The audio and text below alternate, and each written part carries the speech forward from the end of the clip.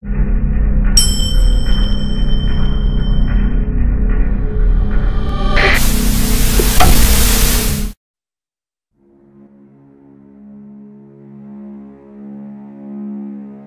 there everyone, I'm the almightyzentaco, and today we're going to learn how to make some game art in Inkscape. We're going to start with something fairly easy. We're going to do a crate, like a shipping crate. So go ahead and load up Inkscape now. First thing we're going to do is create a box. We're going to do that, make a perfect box by holding Control and dragging. This will make sure that our box is perfectly square. Alright, we need to make this box filled. So I'm going to press F1 to make sure it's selected, and I'm going to pick a color from the bottom. Clicking with the left mouse button, it gives me a fill color. We're going to go with that. Alright, I'm just going to select the box, press Control D. Holding in Control and Shift, I'm going to drag inward. This is going to create a second box and scale it down, perfectly centered and perfectly square. About there is fine. So now we need some diagonal pieces, so we're going to go over to the Draw Bezier Curves. I'm going to click on the corner, and then I'm going to drag to this corner, double click. So as you see, we now have a crease. I don't want this to be too big though. I'm going to shrink it down by using the middle mouse button on the stroke. I'm going to use the roll bar. There we go. And we're going to do this, we're going to repeat this for all four corners. Doesn't have to be perfect, people won't really notice. We're just trying to get some lines in here. Okay, we want this all to move together, so we want to select everything, and then holding Control and press G. This will make it one object. It's a little light, so I'm going to change the color. There we go. Okay, so now we need some slats. So we're going to do that same way. We're just going to use the line tool, the Bezier.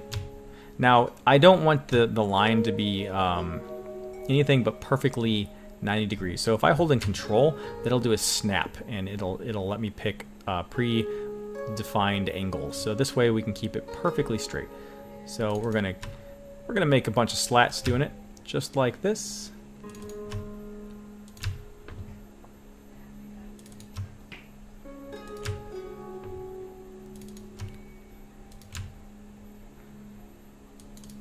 And yes, I'm aware that these are slightly irregularly sized, but that's fine. Okay, let's group all this together. Now, we need to add... I think we need at least one more diagonal board. At least a diagonal board, I think. That'll probably be necessary. So, how are we going to do this? We will use the Bezier tool. We are going to start at an angle there. Like so. We're still holding in Control so we can keep it on a predefined angle.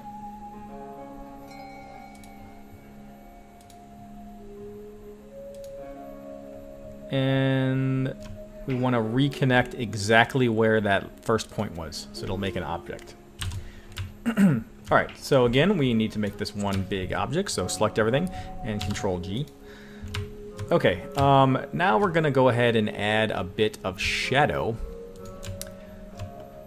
where the shadow would be. We're going to use, again, the Control button. We're going to hold that in so that this is a straight line.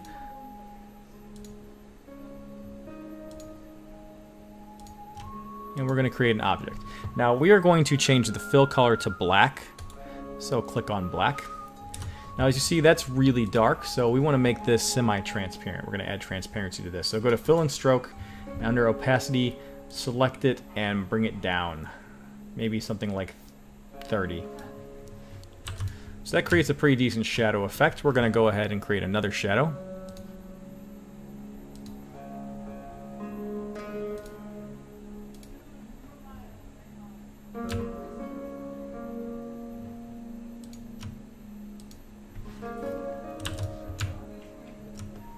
Okay, that looks fairly good. Gonna make this one object. Now we just need to add some texture. So I'm gonna go ahead and make some irregular sort of cuts and shapes that are gonna have some opacity, and that should create a nice sort of just textured look. I'm going to increase the opacity on this though because I want this to have a darker texture.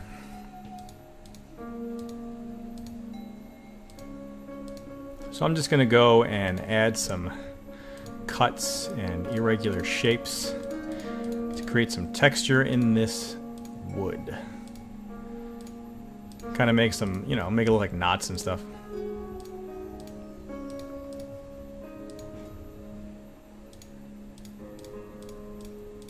And since this is wood, it's cool if it's kind of sharp. It doesn't have to be necessarily angular or anything.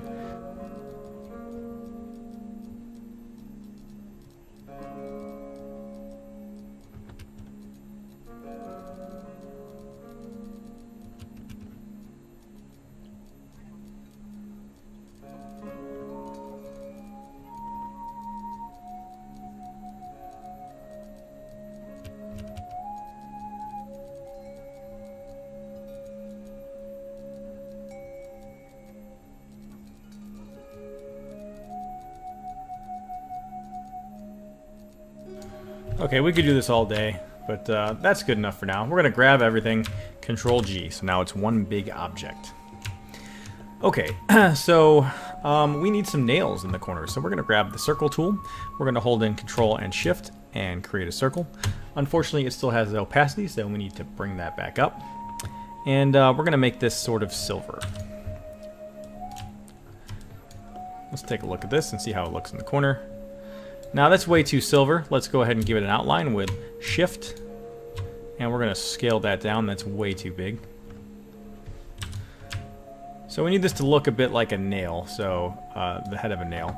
Or a screw. We'll make it a screw. So then we're going to grab the Bezier tool. And we're going to create just a little shape there. Going to bring the opacity down. And we need this to be centered, so we're going to grab everything, go to Align Distribute, Center on both the X and the Y, or on the vertical and the horizontal. Control G, now we have one object. I'm going to scale it down a bit. Control D to make another one. Click on it, we're going to spin it. We want all these to be slightly different.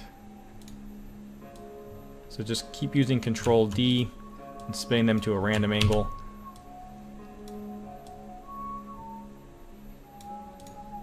I accidentally moved the center. That's from the point at which it'll spin, so. Okay. We're going to grab all these. We're going to Control D them. We're going to drag them over here. And we're going to press V to flip them vertically. So now we can just grab them and align them like so. We'll Control D again to get another group of them, bring them down. These will actually fit perfectly right on the left side.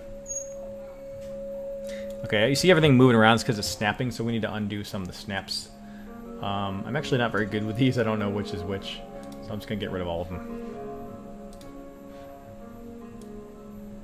Alright. Control D for the final one. Press V to flip it again. And boom. Okay, so we got some nails. Let's grab everything. Control G it.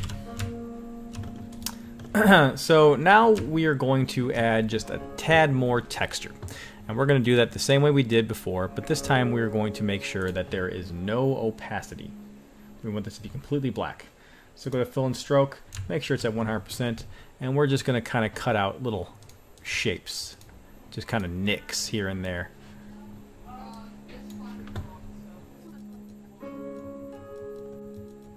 We just want to make this wood look distressed, kind of torn up.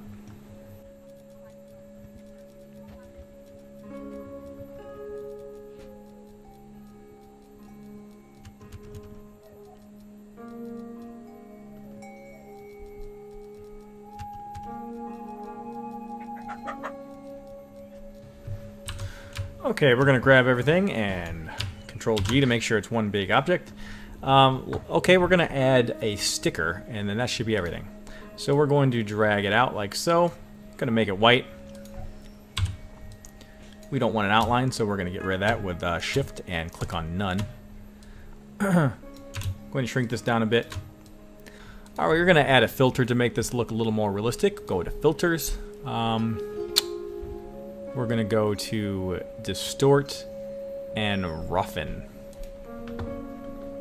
There's a live preview we can select.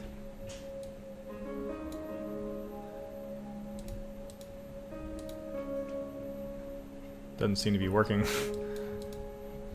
Oh wait, there. Alright, so that kind of gave us a nice little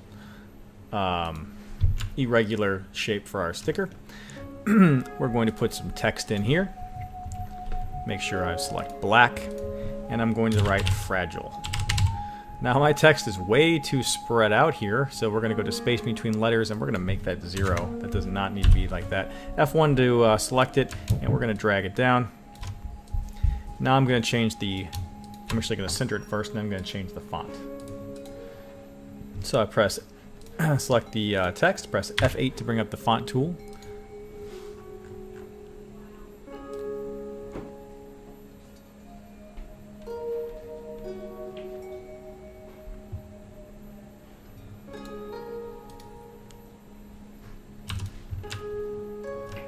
Alright, so I got a font in there that seems alright. Gonna make this one object. Now we can kind of drag this anywhere we want and sort of, you know, we'll move it around. It doesn't need to be perfectly, anything that's, it kind of takes away from it if it's perfectly aligned, so let's spin it a bit.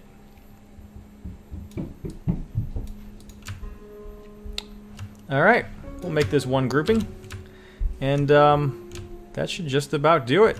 So that is how you make a piece of game art for an Inkscape. This is just a simple crate.